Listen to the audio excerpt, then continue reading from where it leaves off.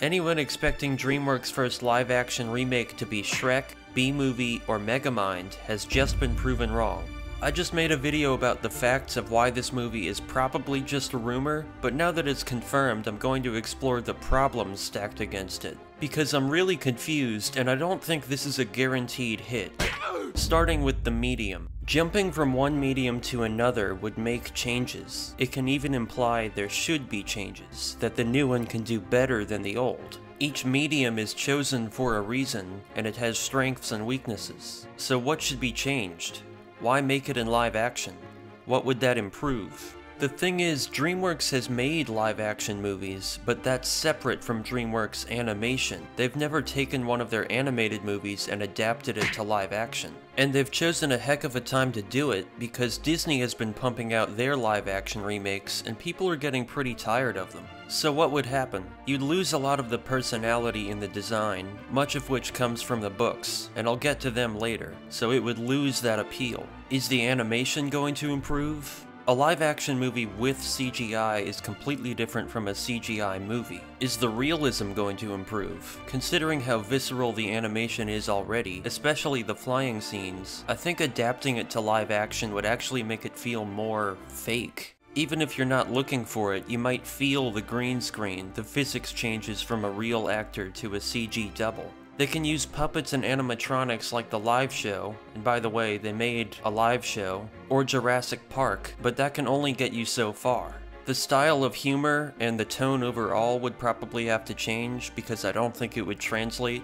Voice acting allows for more creativity. Someone can make himself sound bigger, or it can be funny. A little guy can voice a big guy. Animation has advantages. Animation can have goofy, exaggerated sizes and shapes that make it more dramatic and still have impressive textures without creating an uncanny valley effect. If they make it in live action, you get regular-sized people, a visual effects budget for a movie that would require a ton of CGI, and you'll constantly have to compare the live-action actors and props to the CGI ones. The quality will vary from shot to shot. Some excited fans are already getting their hopes up, imagining something like Avatar 2, a movie James Cameron says had to make $2 billion just to break even. It's not the same because almost everything in Avatar is CGI, but it still takes time and money to make it look this great, and I'll come back to that later. Do not expect this. This is a great franchise, but it does not have the strength for that. This isn't Avatar, it's not Star Wars. What direction will they go? The movies are different from the books, so will this be more book accurate? Or a complete retread of the original, which is a choice people generally don't like. I know some book fans say the books are actually better suited to live action, but from what I've seen with the art style, the humor, and the talking dragons, it seems even more fit for animation than what we got. But obviously, I don't know it that well. The irony is, they pushed the animation to feel real to make a live-action style animated movie with the intense shadows and textures most animation doesn't have. There's also the risk of committing to the books this time, but skewing them, whereas the original movie intentionally went in a different direction. They're different and they coexist. But if your book series, animated movies, and live-action movies are all different, you confuse the audience. What? Which is the last thing you want to do. Now where are they? Here's a problem I have with these continuations. If it's the same as the original but any worse, why would I pay to see a worse version of the same thing? There has to be a need. So what is the need? It's not a movie that never got a sequel. It's a very recent, full franchise. And it's not a series that needs another sequel to finish things off. They committed to a trilogy and they gave it an ending.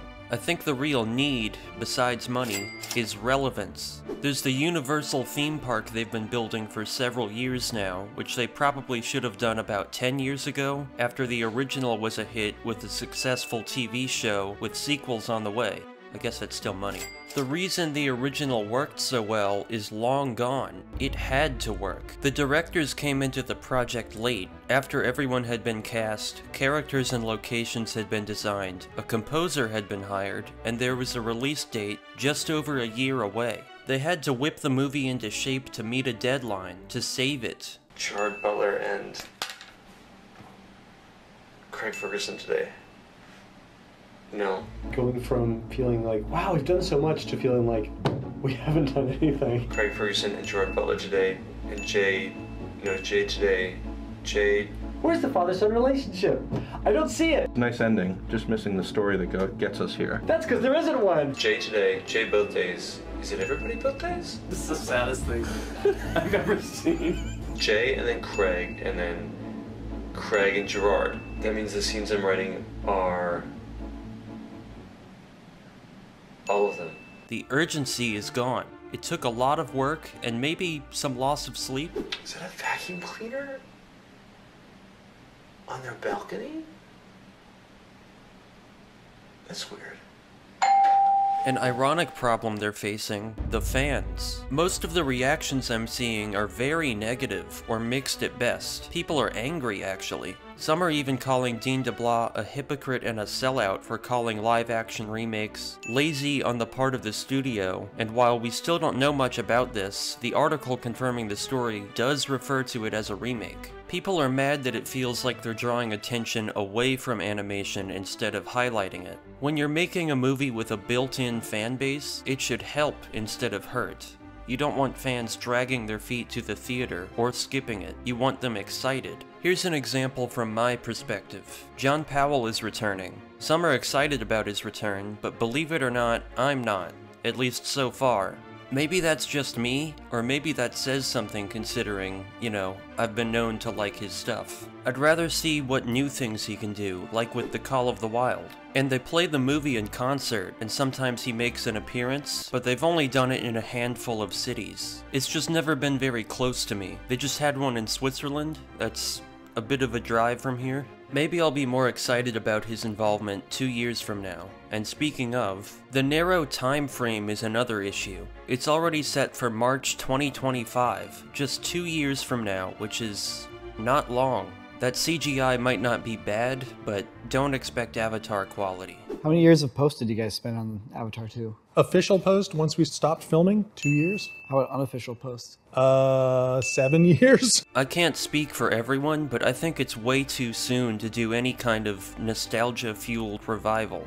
It's been barely over 10 years since the first movie. The third one came out in 2019, and a spin-off series started at the end of 2021. I feel like it just happened, is happening, and just ended all at once. Fans talk about it. It's not forgotten. And considering what most of my videos are about, it still feels very current to me. Plus, it just makes things feel even more shallow if the third movie was about letting go and moving on, and now they just keep bringing it back. They made a great movie, they turned it into a great franchise, and it ended.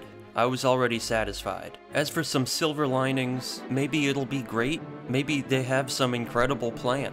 I know DeBlois is very creative and had a huge hand in the design and direction of the sequels. There's a lot more he could do. It's probably good that it has the same director and composer, that at least it could be in worse hands. But there's still a lot to appreciate in the originals, and there's so much in the music most people don't know. Like how Powell's themes tell the story almost exactly like an E.T., which I went over in this video. It's different from what most fans think. And please like the video if you liked it, or if you're as confused as I am. Or this lady. Now they're flying? What?